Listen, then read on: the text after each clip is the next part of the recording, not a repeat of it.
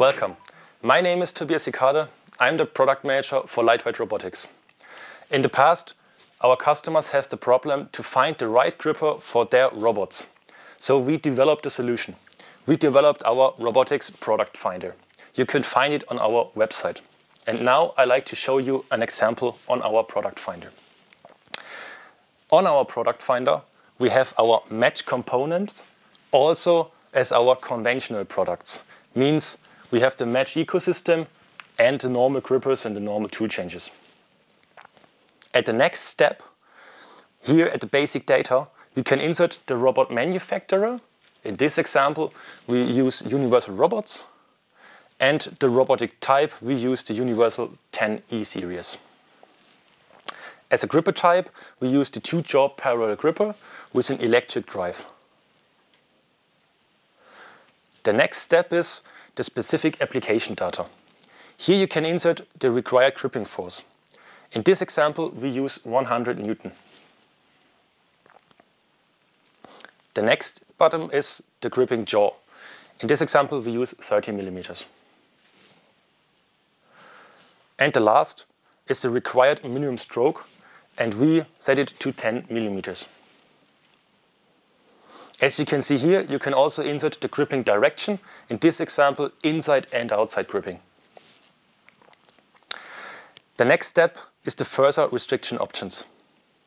As you can see, you can choose the human robot application, safety characteristics, position sensoring, the IP protection, and so on.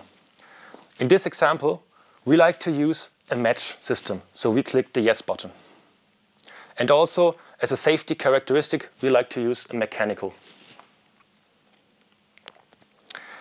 The next step is we can see our combinations at the bottom. Now we see our defined grippers for the robot. They are compatible with the robot. As you can see, here's the gripper name. You see the specific data of the gripper, and also you see the quick change module for a match system as the cable guided. In this way, it's an internal guided. This means you don't have a cable about or along the robot. And with an external cable, it means the cable is along the robot. As also you can see the robot specific association, the communication module. In this example, it's an SCM, but it can also be an ADP. This means an ADP is an additional data package which includes software and much more information. In this example, we like to use this product, this gripper, as also this gripper. When we select these two grippers, we can compare these grippers.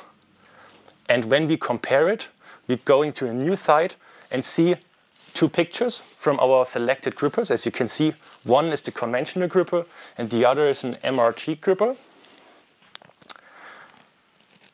Down on this side, you can see a table, and on this table you see all the specific data of the grippers.